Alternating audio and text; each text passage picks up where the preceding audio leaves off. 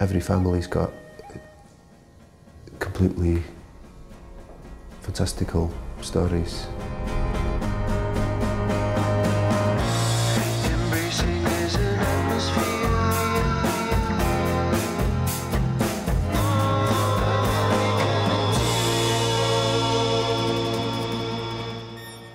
John Evans was an explorer. He left Wales when he was 22 years old in 1782 because he thought there was a tribe of Welsh-speaking Native Americans roaming the Great Plains of America. The film follows his journey today, trying to find out what happened to him.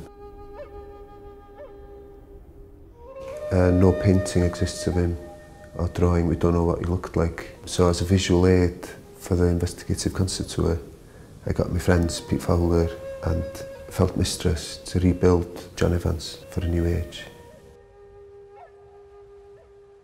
When John Evans visited the Mandan tribe in 1796, 1797, it would have been almost at the height of their civilization and language wasn't under threat. Go and visit the Mandan tribe today and that there's only one speaker left. It's like the physical manifestation of the death of the language, you know.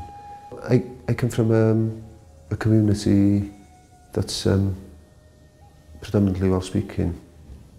You can see the language is deteriorating, but you know, people lead busy lives. But then to see it, a kind of physical manifestation of what it would be like to lose language, really hits it home, you know. So that was a really sort of powerful experience for me.